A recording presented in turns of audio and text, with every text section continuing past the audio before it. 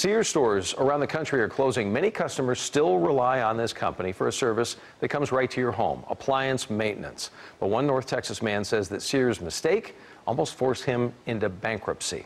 That's when the Ones for Justice stepped in.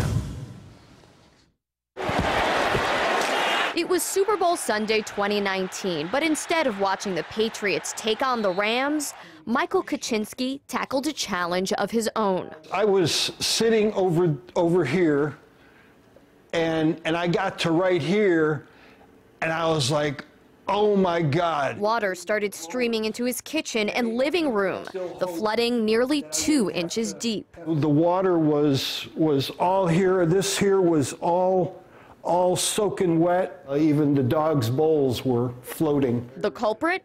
His washing machine. Kuchinsky says a maintenance worker from Sears had recently fixed the appliance.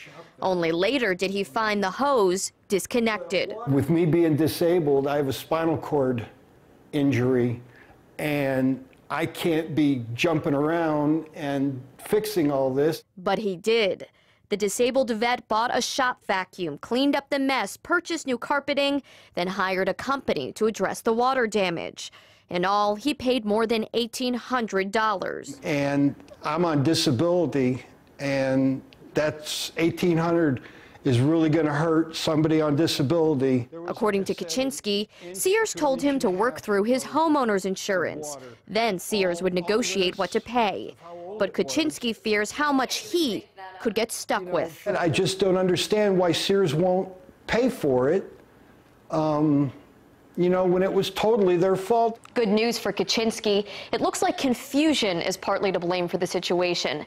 Just days after we contacted Sears, a spokesperson says its insurance company will cover all documented expenses.